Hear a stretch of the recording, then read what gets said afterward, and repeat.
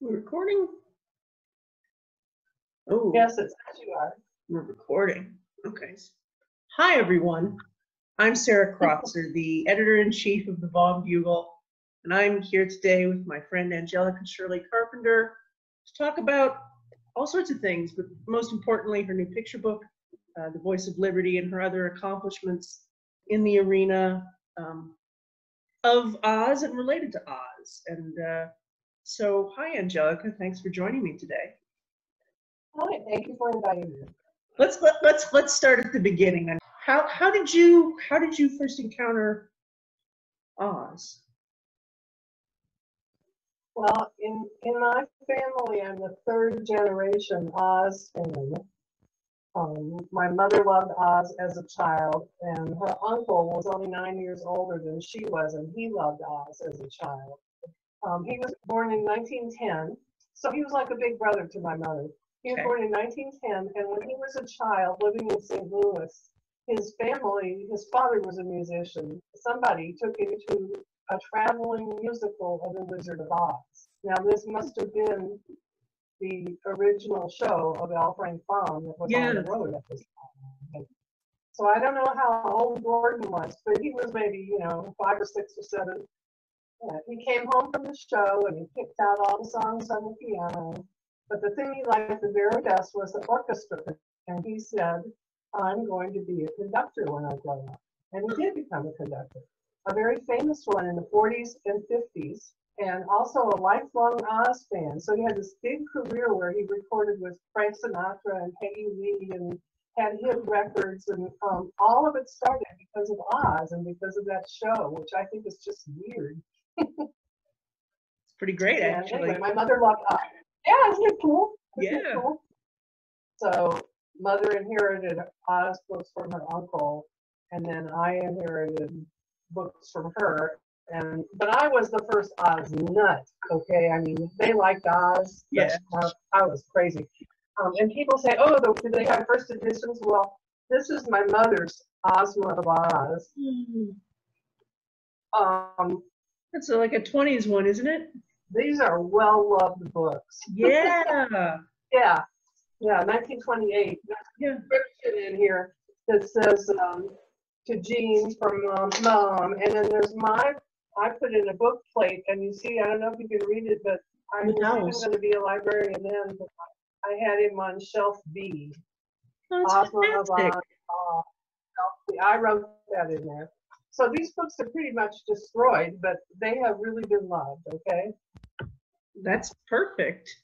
I hear you got in trouble for reading some edition of the book you just held up to me. Maybe that one.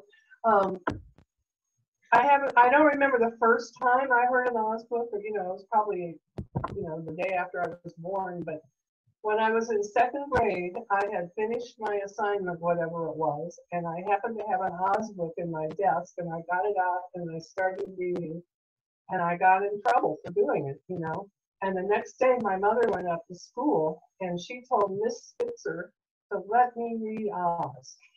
So I appreciated that. Absolutely. That's my first memory that I was reading by that time. So I don't know who read it to me first. Now I know who your mother is, and I hate to jump forward a little bit, but we'll come back and forth because this is a book from my childhood, which I remember pretty well. This was a sacred text to me when I was about 10 years old. And actually my mother has put it in like plastic to protect it from my childish yearnings. But you wrote a whole, am I right in thinking you wrote a whole series of these with your mother? I wrote 4. You wrote 4. Well, I wrote 3 with her. Okay. And she was Jean Shirley. And you guys did L. Frank Baum, obviously. You did Lewis Carroll, is that right? I did that one by myself. You did that one by yourself, I'm sorry. You did Frances Hodgson Burnett then together. Yeah, that's our first one. And the other one would be Stevenson, Robert Louis Stevenson? Okay. Yes. Why those 4 people? Well, we both actually really loved The Secret Garden too, Okay. as children. Both read it and loved it. And when my mother retired, she was living in St. Louis, which is where we're from. But I was running a public library in South Florida. And Mother retired and she moved down there and she thought we should start writing books together. And it's a long story, but she had found this autobiography by Frances Hodgson Burnett about her childhood. And she thought that would make a good basis for a biography that we would write. And, you know, I said, I don't want to write. I didn't know I was a writer. Although, you know, now that I look back on it, I had always been like a newsletter editor, or I had always written letters, or I was writing silly poems, but I didn't think I was a writer. But, you know, she persisted, and after 2 years, I finally read this book, the one I needed best of all. And by then, of course, there was no children's biography of Frances Hodgson Burnett. Well, there was one that was written by her daughter-in-law, but it left out things like her divorce, you know, and her second marriage, and anything that embarrassed the family. So anyway, we wrote that, and we had a great time. And it was lucky our editor at Lerner Publications in Minneapolis had just taken a children's literature course, and she had written her term paper on Burnett. So she picked it out of the slush pile and called us up one night. It was great. And then after that, Lerner had a pre-approved list of people they wanted biographies. Again, these are for like middle grade, 4 to 6 kids. And the two names I remember were James Baldwin and Leo Tolstoy for kids. So Lerner and I said, well, that's crazy. How about L. Frank Baum? And Lerner said, oh, yeah, that's fine. That's fine. So they let us do that. Okay. Although I personally would have liked to have read the Tolstoy children's biography. Well, they published one. Oh, no. You can read it. I don't know that they ever got around to Baldwin, but they did publish Tolstoy. Okay, well, Christmas, here I come. And I've taken the cover, the jacket off now so that everyone can see the art a little bit more. But this is a pretty, you know, this is a hefty little tome for a children's biography. You got a lot going on here. There's all sorts of pictures, which I've got to tell you, Angelica, I know that I poured over every single one of these pictures. Well, I love the pictures, and I love the design of that book with the little pictures at the beginning of the chapter headings. I mean, they did such a beautiful job. They hired an artist to do the cover, and the first cover that person did was really weird. I forget if it was a man or a woman, but did his or her own Oz interpretations, and they were awful. So I complained, and they had it redone, and those pictures on the front now look much more like Neil drawings. Yeah. Because I love John R. Neal. He's my big. Mine too. I love him. Right. So anyway, that book was just beautiful, and I'm so proud of it. And I had some input into which pictures were used and where, which is unusual actually. Well, it's still a book that I recommend to people if their children are interested in Baum. And so, much to my delight, though, this isn't where you stopped. We should backtrack a little bit. Well, we met at the 2017 National Convention, right? Is that correct? Yeah. Yeah, that's right. In Chicago. In Chicago, that's absolutely right. And you made sure that I knew where everything was and how to get there and didn't lose track of where the group was and so on. You were like my big sister for a couple days there. It was really nice of you. It was fun. And but I've just talked to you recently, and you told me that this is kind of something that you felt when you first came into the club, which I assume was a little bit further ago than 2017. But talk to me how you became involved with the club, please, and what that was like. You know, I cannot really remember my first time with the club. I think I may have read about it in the Annotated Wizard of Oz in 1973. So, but I didn't go to any meetings until that Baum biography came out. So that was in the early 90s. because most of that time I lived in South Florida and I didn't have any money. I just couldn't afford to go. You know, the meetings weren't in South Florida. I couldn't afford to go. The first meeting I went to, I went to high school in St. Louis, and I went to a high school reunion, and so I just could drive up to Chicago and went to an Osmopolitan convention. That was the first one I went to. And I did feel, you know, I can stand up in front of 200 or 300 people and talk, and I love it, and I'm not shy at all. But to walk into a room full of people who all have known each other since childhood, and I was in my 40s, you know, that's a little scary.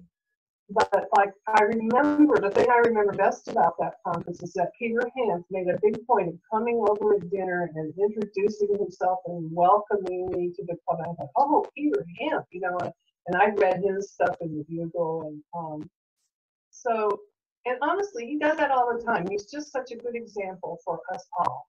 So I try to do that, even though I'm shy. Well, even when I was president. Even when I became president, I still felt kind of like on the outer fringes of some of it, you know, because I hadn't been a member since I was a kid, and they'd all known each other 20 and 30 years, and or 20 anyway. So, but I thought when I was president, I thought, okay, you have to go to the parties. I'm really shy about parties. You have to go to the parties.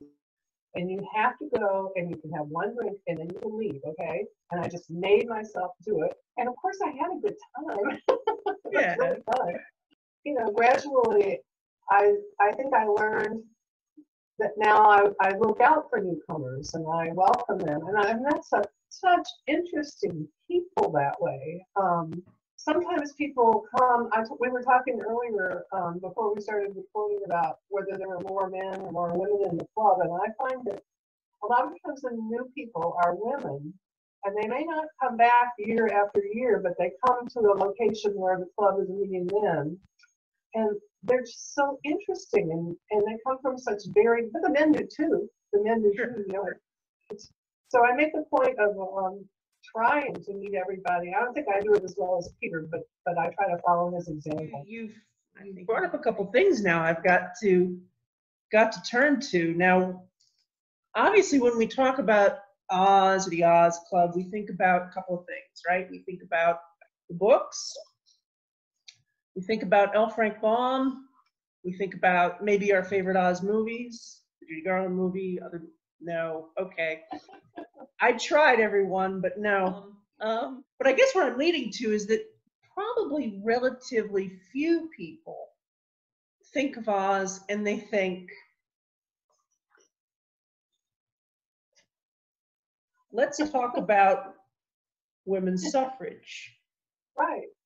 And for anyone who doesn't know, this is Angelica's biography of Matilda Joslyn Gage, who is L. Frank Baum's mother-in-law, so the mother of his wife Maud. This came out very shortly after I met you. I think it's a wonderful book. Thank you. I'm a little bit ashamed of myself how little I knew about this woman before I read this book, and probably the little bit I knew is from your earlier book. So look at this thing. This is a truly chunky biography. And I told you I reread quite a bit of it in preparation for this interview. And two things really struck me about it. First of all, just the wonderfully clear prose. It's extremely readable. And I know that, and I'm not sure how you feel about this, that it was published as a young adult biography. But if it weren't for the 3 tiny little words that tell me that on the dust jacket, I would never have guessed. It's just a...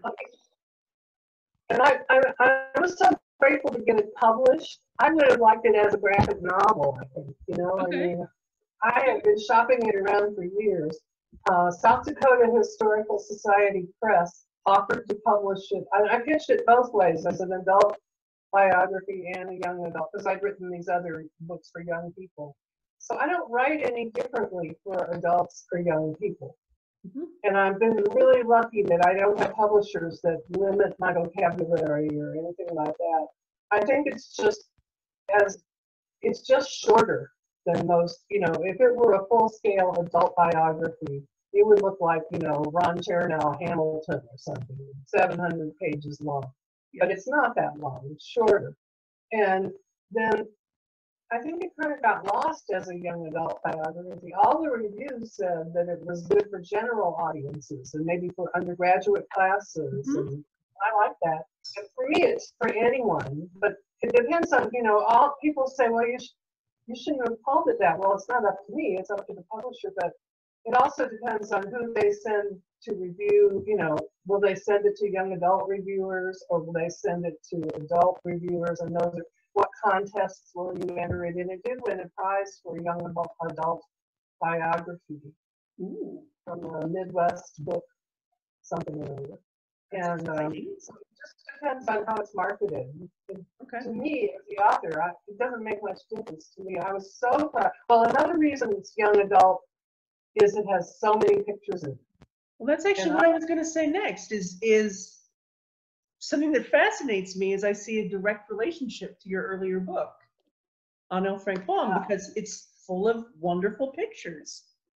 This is, I'm going to hold this up badly, but it's the earliest known photo of Matilda. And she's, what, 22 or 23? Or something like that. But it's full of wonderful photos, not just of Matilda, but of her family and her colleagues and her enemies and the people who were in control of the government at this time. There's a picture of Frederick Douglass I've never seen before. And it really brings the text, which is already quite readable, to life. And so, I mean, this is something I teach at a community college, and I've recommended this to several students already. Well, Nancy Copel is the publisher, or was the publisher then of the South Dakota Historical Society Press. And when I write a book like that, I'm always compiling pictures and putting them in files. So even though the press was the one that acquired the pictures, thank God, I didn't have to do that. I sent them, lists of pictures. Anyway, I asked her how many pictures is it going to have, and she said, "Oh, the more the merrier." Well, that is so wonderful from a publisher because it cost them money. I wasn't paying for those pictures; they were, and I don't know if it increases the cost of production of the book. I don't even know that, but I just thought that was wonderful, and I got to work on the pictures on that book. Jennifer McIntyre was the person who acquired the pictures and decided where they should go, I think, and the book designer. And so I had a lot of input into the pictures too in this book. Again, that's very unusual, but they listen to me. I appreciate it too. You said that this is a book you've been shopping around for a long time. What I really want to know is, why Matilda? I mean, I guess once now that I've read the book, I think to myself, why not Matilda? Yeah. But tell us, please, why should we want to know more about Matilda Gage? That's a way to put it. Oh, okay. Well, the reason why I picked Matilda was when I wrote that Baum biography with Mother, Matilda sort of got on our radar then, didn't know much about her. But then in 2008, I think, I first met Sally Roche Wagner, who is the primary scholar about Matilda Joslyn Gage. And I heard her talk, and I read some of her research. And then I really got interested. Then I had an Oz convention here in Fresno. Too bad you couldn't come to that one. And Sally came, and she gave a talk about Matilda, and that just did it. I just thought, I got to write the book. So I asked Sally, would that be a good idea? And write a book for young people, and she said, that's what I usually write, is for young people. And she said yes, and she helped me. She read it and made corrections, and so did Michael Patrick Hearn and me. And so that's why Matilda. Now, if you want to know why Matilda, why she's famous, she just was the most interesting person. Matilda was right up there with Susan B. Anthony and Elizabeth Cady Stanton. Worked very closely with them, and yet when she died first. They kind of wrote her out of history. Now, why did they do that? Well, she was by far the most radical, although Stanton was plenty radical, okay? Right. Matilda never compromised. So after they'd all been working together for like 30 years, Susan B. Anthony was ready to let some things go, like equal pay for equal work. Maybe she'd let that go and just go for suffrage. And she was ready to make deals with people like the Women's Christian Temperance Union, who wanted to put God in the Constitution and Jesus in the public schools, and had 200,000 members. Right. And Matilda would not make a deal with anyone like that. She thought there should be a separation of church and state. So she had a falling out with Susan B. Anthony rather late in life. And then she was very disappointed that Stanton stuck with Anthony, because really Stanton and Matilda were much more alike philosophically. So that's the time passed, and Matilda died, and the other two wrote their own versions or had them written of the women's movement, and they just left her out. So that's why you haven't heard of her. But you should have heard of her because she was wonderful. Unlike them, she believed in equal rights for everybody. Every race, every religion, whether you spoke English or not, whether you were educated or not, she didn't care. You got equal rights. They were inherent. And she never forgot about working women. That was very important to her, not so important to the rest of the movement. She worried about where would working women live? How would they get educated? How could they earn money? She thought prostitution was an economic problem, not a moral issue, the way it was looked at then. And then on top of all of that, she was just a superb organizer and brain and a historian. She was one of the main writers for the movement, she and Stanton. And she developed patterns, like she established the New York Woman Suffrage Association, and then she went down to Virginia and replicated the format and started that organization. And she just had a knack for organization and also for civil disobedience. She had really great ideas for civil disobedience, which she again implemented all over the country through her writing for newspapers. And she just was amazing. And she did it right up to the day she died, and she didn't ever get tired and stop. She just kept on going. And the thing I liked about her the best, just personally, me, is her father, who was a big influence on her, taught her that if she encountered opposition or criticism, that meant she was doing something right. And I just love that. I wish I could believe that about me. I wish I could be that way, but she really believed that, And she encountered plenty of opposition and criticism, and it just made her feel really good. Yeah. But she was a fabulous woman. And while I was writing this, my husband got to be a big Matilda fan too now, and he wants to get the word out about Matilda. I mean, she's just great. I mean, reading again, what really struck me is that she's sort of constantly in motion, right? She never really stays settled for long at all. She's always reaching out for the next goal in her quest for equal rights. And as you were just saying, her expression of equal rights as being for everyone, that she isn't turning against immigrants, she isn't turning against people of color, she isn't turning against the American Indians, she isn't denigrating people who are poorer than she is or anything like that. It's always a very consistent message of equality for every person everywhere, which is very stirring. She really believed that people had inherent rights, the right to life, liberty, and happiness, or whatever, and that it was her job to enlighten the world about this and to convince the world that this was true. Whereas other people believed that, well, suffrage was good, like, the Women's Christian Temperance Union wanted suffrage so they could vote in prohibition. But Matilda always had a higher cause and stuck to it.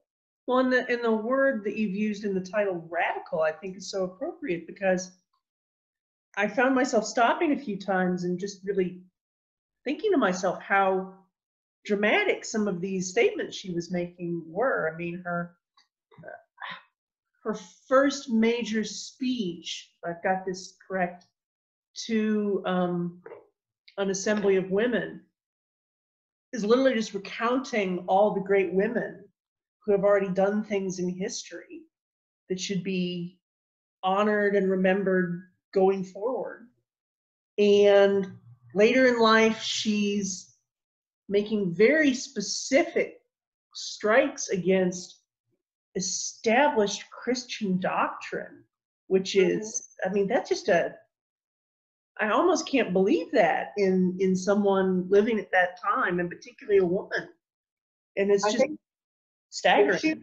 If she were alive today, I think she would still be radical. I mean, there's no doubt in my mind. That's how she was. That's how she was.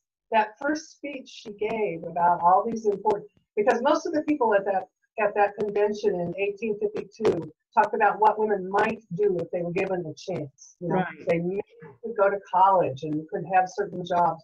But Matilda talked about what women had already done, had already accomplished. And something I read said it made people ask, well, why wasn't I taught this? Why wasn't I taught this history?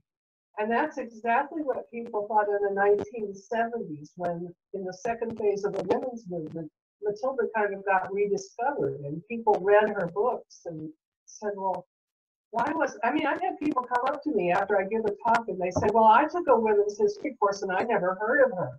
Well, right. And that's why I wrote the book. And you talked about civil disobedience. Now, your new book, which is The Voice of Liberty, which I do not have a copy of. No. You have one right there. Oh, look at that. Oh, flash the cover for us. Yeah. All right. I love this book. Oh. It's your brand new picture book. Yeah, it's a picture book. It's my very first picture book. I've been writing them for 30 years, but I never got one published. Actually, it's like civil disobedience, but they didn't really do anything civilly disobedient in this book. Okay. But something not recommended. Well, I mean, no. I wrote it because in Born Criminal, I had read that they were going to protest the Statue of Liberty. Now, why would you protest the Statue of Liberty? They didn't think it was right for liberty to be a woman when women didn't have any rights in the United States. So, yes. So the New York Women's State Suffrage Association applied to speak at the dedication ceremony, and they were told that no women would be allowed to speak, no women would even be allowed on the island, period. Then they decided that they would sail in this naval parade down the Hudson out to the island, and they applied for that, and they actually got permission to sail in that. So they weren't breaking any laws by this, but they couldn't find a very good boat. And this is what's piqued my interest for the picture book. They had to rent a cattle barge, a smelly, horrible, filthy cattle barge, and the captain promised them that he would clean it up before they had to ride it. No, he did not clean it up, and some women wouldn't even get on it. But Matilda had a cow in Fayetteville. I guess she knew what they smelled like. And they took this cattle barge, and by some stroke of luck, got the anchor right under the statue, right in the first row, right between two huge battleships. So they did yell at people through a megaphone, but I don't think that was civil disobedience. The people on the island couldn't hear them, and people yelled back at them too. And when they're all done, Matilda was really happy because they got on the front page of the New York Times. So that was the best they could hope for, you know. I don't know. That seems like more than I would be willing to do in most cases. All right. So, and it's a great little story. How'd you get it made into a picture book, Angelica? Well, I can't say enough good about the South Dakota Historical Society Press. They decided that they wanted to do a trilogy of books to celebrate the centennial of women's voting. So the first one was Born Criminal. The second one, I can't remember the title of it, but it's something to do with how women got to vote in the Northwest or something like that. And the third one is this book, The Voice of Liberty. And I am so lucky that they found this wonderful illustrator, Edwin Fotheringham, who's much more famous than I am. Maybe we'll get some good reviews because of that, you know. And his illustrations are just amazing. And, you know, every time anything happens with this book, but then when the pictures came, you know, when this book showed up in the mail, I just went crazy. And I'm no good then for the rest of the day. That's great. Yeah, no, I've seen a couple samples of it, and it really looks lovely. So It's great. It's great. guess I'm gonna have to give a few copies as gifts. I guess you are. I think so. All It's right. coming out on September 15th. And I think I get to do a cover reveal, although, yeah, on August 6th. Woo. All right. And, you know, it's a little weird having the book come out virtually. I mean, it's a real book. Right. And on September 15th, people, they'll be able to order it on August 6th, I think. But, you know, how are we going to promote it? For the last book, I did all kinds of talks for League of Women Voters and AAUW. It's and, you know, pretty extensive touring for Born Criminal. yeah, it was really, I had a great time. So I don't know what's going to happen with this one, but we'll find out. Loyal club members and Bugle readers will, of course, remember some of what we talked about from your autumn 2018 issue. Can't quite get on camera, but there it is. Okay. If we turn to page 25, oh, look, it's the beginning of a great article by you. And it's not only about Born Criminal, it previews Born Criminal, but talks a little bit about your research process in creating that book, which I was very happy to publish. Well, thank you. And you've got something new coming my way really soon. If people pay attention to their winter bugle this year, they're going to find a brand new article you've written that tackles another figure who is related to Matilda. Will you tell us a little bit about that? Sure. I had read Finding Dorothy by Elizabeth Letts, but that book came out about 5 months after mine did.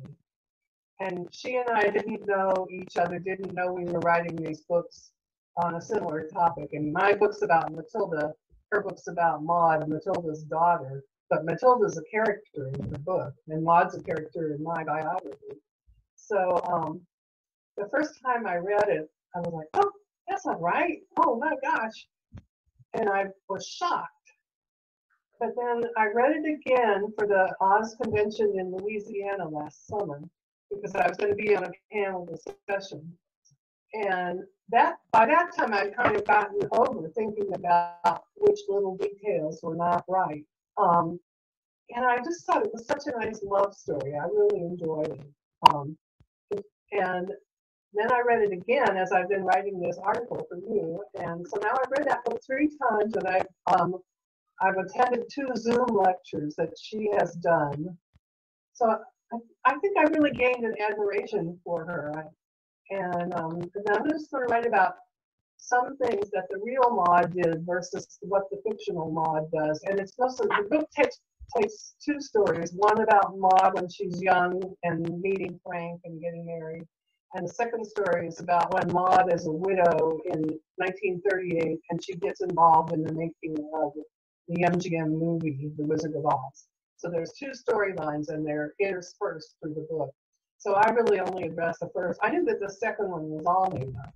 There's not really, as far as I know, anything about that that's true. Right. So it was the first one that I addressed about. I just thought it would be fun to compare the 2 versions, what I know and what Letts made up or what she used. She used a lot of stuff that was real. Mm-hmm.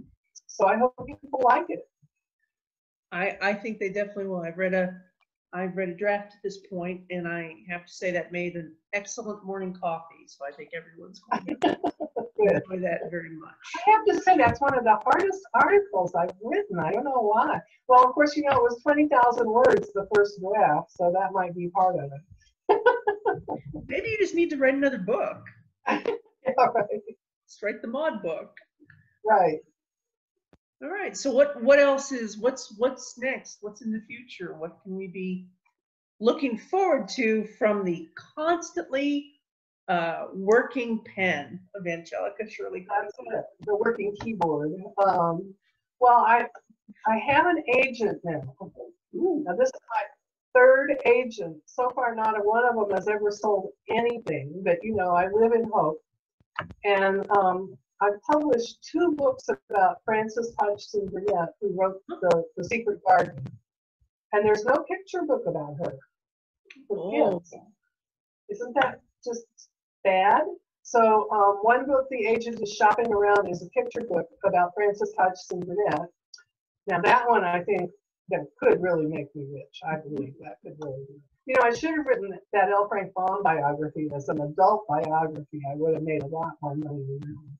Anyway, the agent is shopping around this picture book about Frances Hodgson Burnett, and she's just, even today she was working on her letter.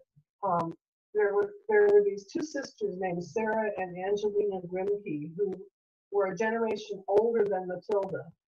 They were born around the turn of the century in 1700 and 1800. And they were some of the first women to speak in public in the United States. They started out as abolitionists. And actually, they were born to a very wealthy slave-owning family in Charleston. But they left when they grew up. They hated slavery, and they left, and they went to Philadelphia, became abolitionists, became some of the first women to speak in public. And then their critics said, well, who are you to talk in public? You can't even vote. So then they took up women's rights too.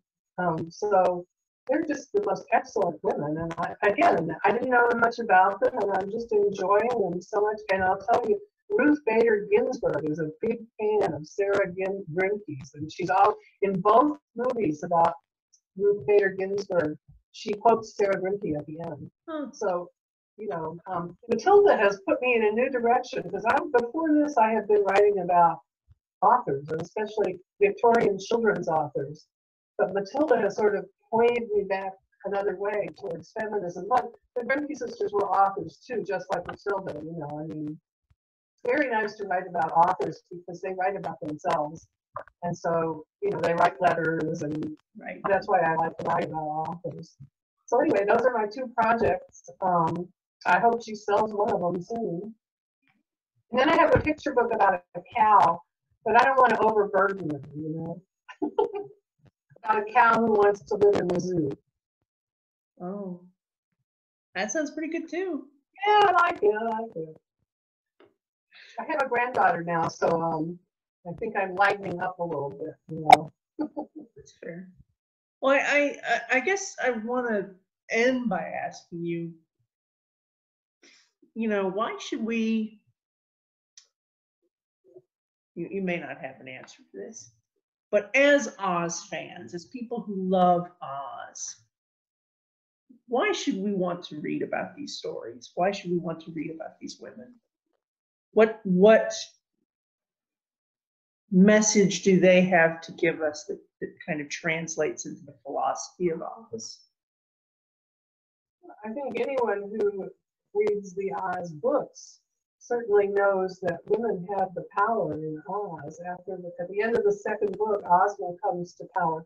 So it's women who are empowered in Oz, and I don't think it's a coincidence that L. Frank Baum lived a good part of his life with Matilda Joslyn Gage. And that Maud also was a big believer in women's rights, just like her mother. And L. Frank Baum was too. He was like secretary of the Equal Rights Club in Aberdeen, and so I think that he was an unusual man for the time, because most men thought it was terrible that women thought they should vote. In this, The Voice of Liberty, men are always calling them man haters and home wreckers, but L. Frank Baum really believed it, you know. So I guess one reason to read Oz is if you want to know how he came to think about women in that way. But the other reason to read Oz is it's just absolutely wonderful. His imagination and his humor and his political jokes and John Arneal's pictures. Yes. Angelica, would you hold up your book one more time so we can see it? Oh, okay. And it's available on There's Matilda. September 15th. I think you can pre-order it on August 6th. All right. All right. Thank you. Voice of Liberty is her new picture book. Born Criminal is her full biography of Matilda Joslyn Gage. And if you aren't already a member, a 2020 member of the International Wizard of Oz Club, why not? Because you want to be able to get the Baum Bugle this winter. Oh, yeah.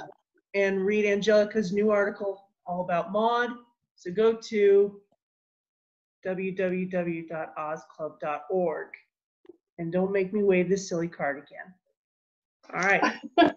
Thank you for being with me, Angelica. It's been fun. Oh, thank you. It's a pleasure to talk to you. So nice to see you. I hope I see you in person next summer.